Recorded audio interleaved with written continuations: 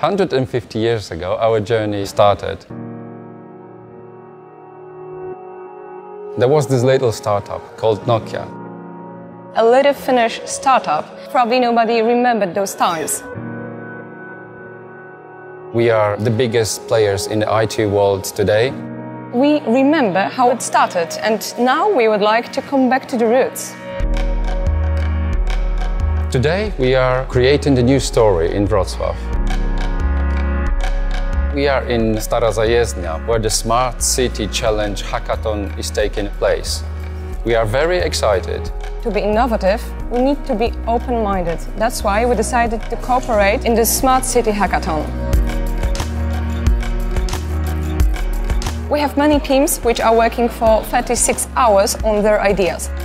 The best idea will be chosen, and they can win around 1 million zloty to develop and implement their idea into a real product.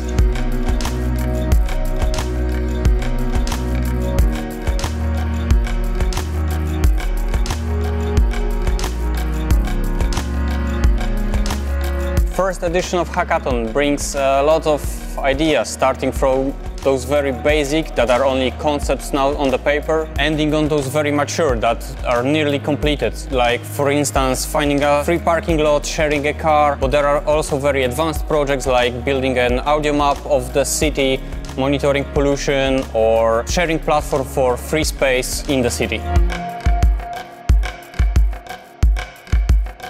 We need to build together our ecosystem based on both corporate and startup experience.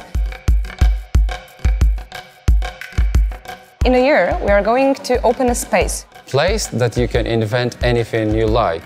We are going to open a garage. A garage will be a platform for everybody who would like to transform its idea into a real product. The garage will be open 24 hours a day, 7 days a week, simply for everybody.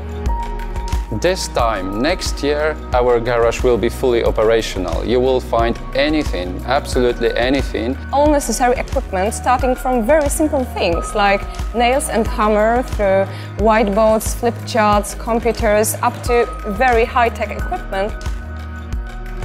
People need to have all these things to innovate our life, to innovate our technology, to change the world around us. This is a first step into the startup world. This is something new which we will only dream about it, but now this becomes reality. We are going to have a place, we are going to have a platform.